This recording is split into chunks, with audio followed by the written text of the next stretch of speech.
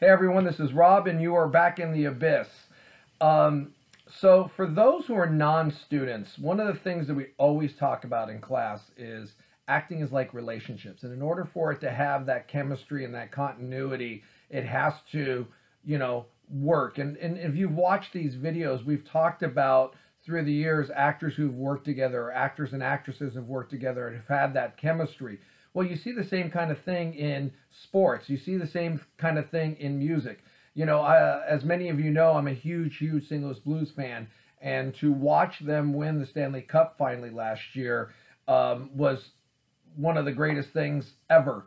It was something I've waited for my whole life for and all that kind of stuff. But what made that team so special was their team chemistry, the way they were as a team, the way they worked together. And that is why they were able to propel themselves to the franchise's first championship. So like I said, you'll see it in film, you'll see it in sports, you'll see it in music.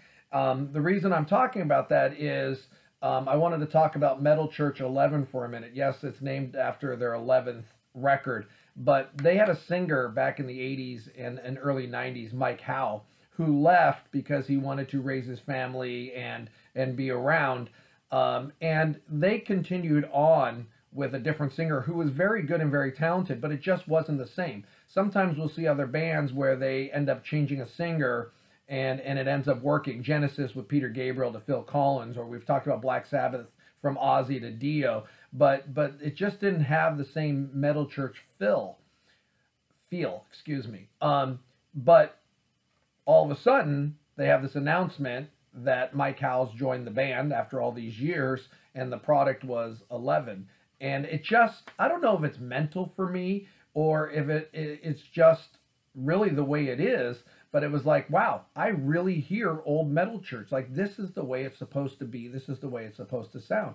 And actually, I just really believe it's not in my head. It is the chemistry. It is the songwriting. It is what Mike Howe brought to the band that was missing, that he was able to bring back when he came back. And now, it just gives that feel. And that's more of why I was pointing out this album. I really enjoy it, and I'm glad he's back. I really love this band in the late 80s. But I wanted to talk about that chemistry and that relationship, because if you get that, it's pretty cool. Volbeat, Seal the Deal, and Let's Boogie. Like we said, they always have two names to their albums. This is the follow-up to Outlaw Gentlemen and Shady Ladies. A really strong follow-up to that album in my mind, because I really thought that one was great.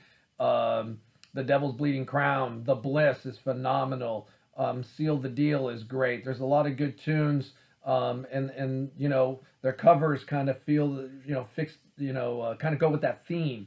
Seal the Deal, like, the old boxer from the early years of the immigrants coming over to America, and they're fighting for money and stuff like that. Maybe you saw it in the Tom Cruise movie Far and Away, that when he was fighting to make money in the early days that they were here in America, that kind of deal. But a nice follow-up to that album. And like I said, if you haven't checked them out, you need to, because they have a really good sound. Madness. What can I say? I've talked about them quite a bit, and I love the progression of how their sound is matured over the years. And I love the early stuff, but I love what they're doing here with Can't Touch Us Now. It's just really, really strong. I really enjoyed the album before this. I think Wee Wee CC Ya Ya Da Da was my number one, or top two the year that we talked about it. And this was a great follow-up. We just talked about Volbeat following up a really strong album with a strong album, and that's what I Can't Touch Us Now is. The title track is phenomenal, and there's a lot of other great songs. But this is their modern sound. So you get that sound of Madness from the 80s and 90s, but you get more of a modern feel to it, and very different, because now they're down to 6. Unfortunately, Carl Smythe left the band and went and did a solo project. And, it is what it is, but he was a big part. And so to have him leave and continue on and keep that sound, but have the other original six still in the band. It's pretty good to have that kind of longevity for all of these years. And like I said, what's cool is check out the early years of Madness when they really were ska and they had that ska sound. If you're wondering what ska is, listen to early Madness. Listen to bands like the Specials. Listen to that kind of stuff and you'll get the idea. But then listen to how they progressed through the years and how their music changed and their style changed. You still have the horns, you still have all the keyboards, the piano, all of that different kind of stuff, but just in the way that they did it and changed. So you get different styles of Madness, which is really cool. I think they're really talented. Like I said, I can't wait to finally go see them next May. My number one for 2016, Moonbathers by Delain. Really super cool cover. We've talked about them before. Charlotte Wessels on vocals. She's just so great. And this is just an unbelievable album. Sucker Punch is a phenomenal song. The Scum and the Glory, or the Glory and the Scum, excuse me. Dance Macabre, or Danse, they do it in a different language, but it is Dance Macabre, the Dance of Death.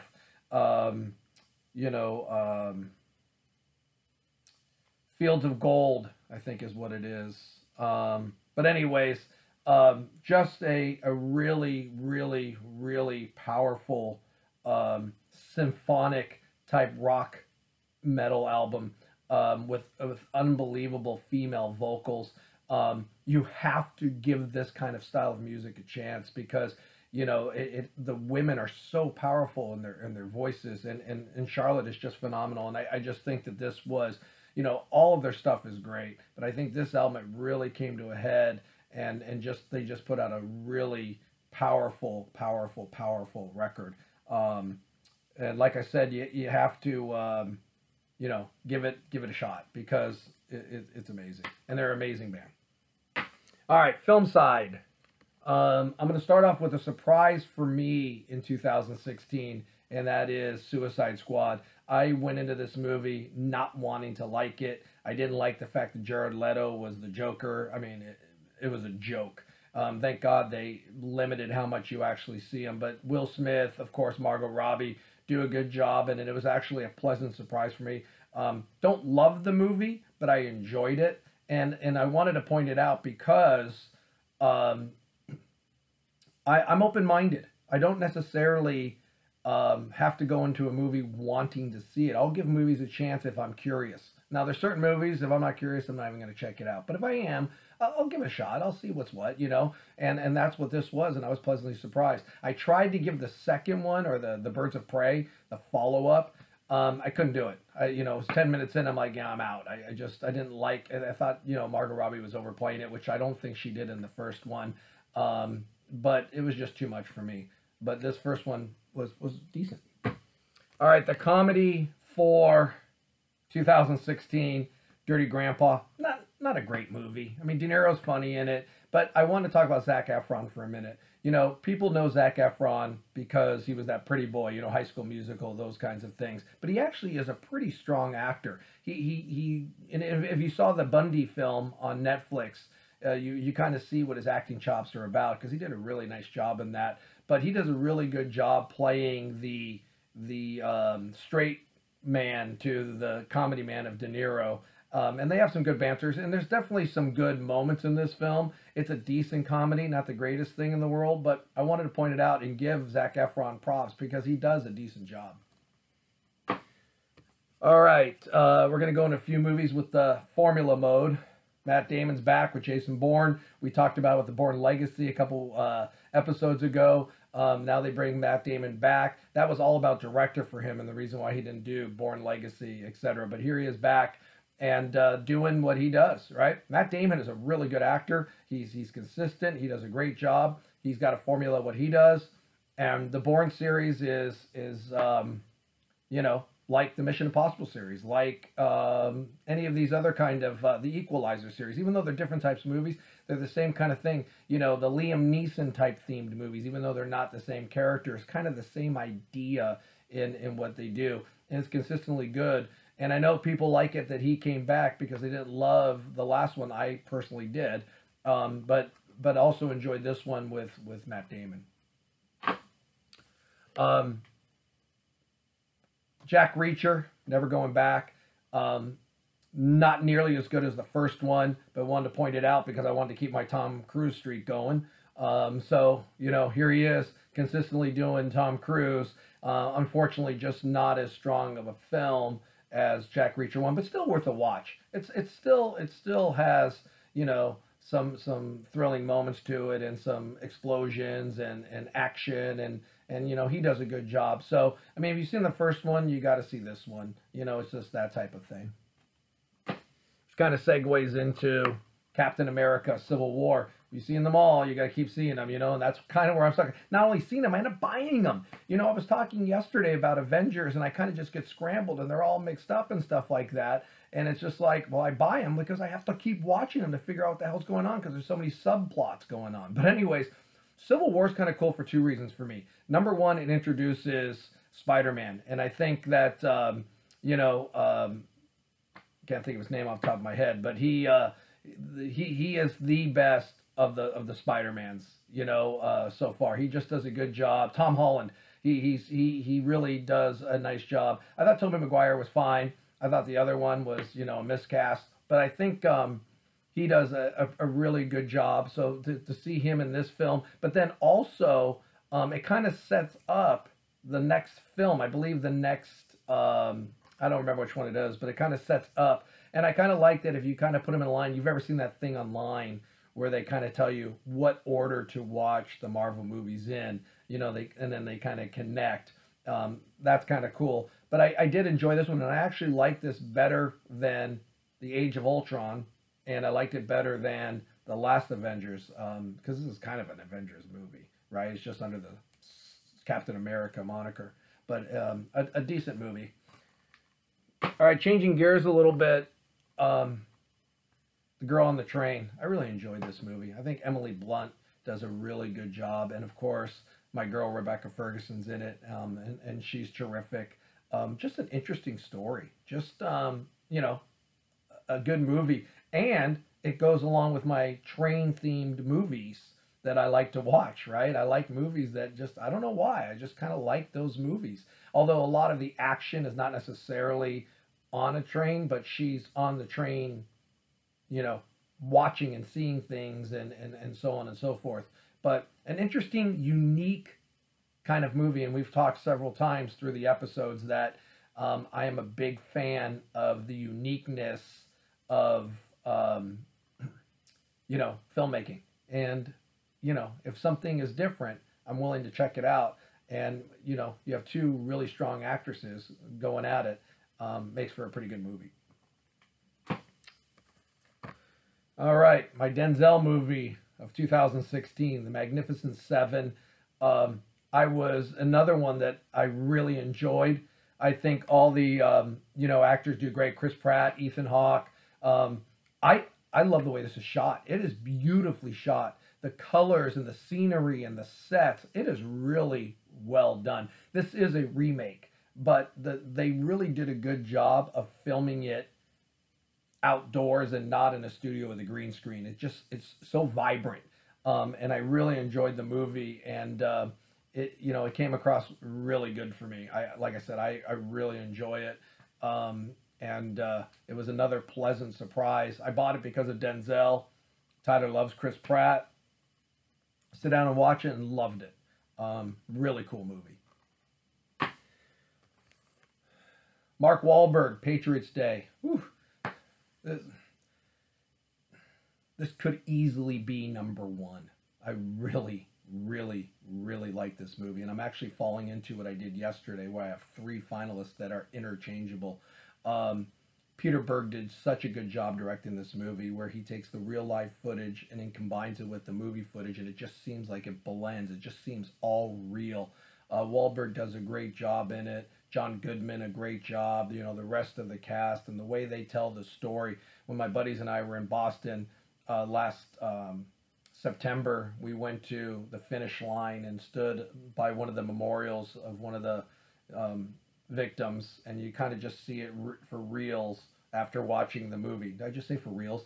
You see it for real you know, and it makes the movie come alive a little bit more. But you know, I remember this stuff vividly happening. You know, I remember driving home from workshop and listening to them having the shootout in Watertown, and to see it in the movie and stuff like that. It's just, it makes it so real. This movie is really good. It's really well done, and it's a movie. Even though the subject matter is, you know, it's tragic, it's awful.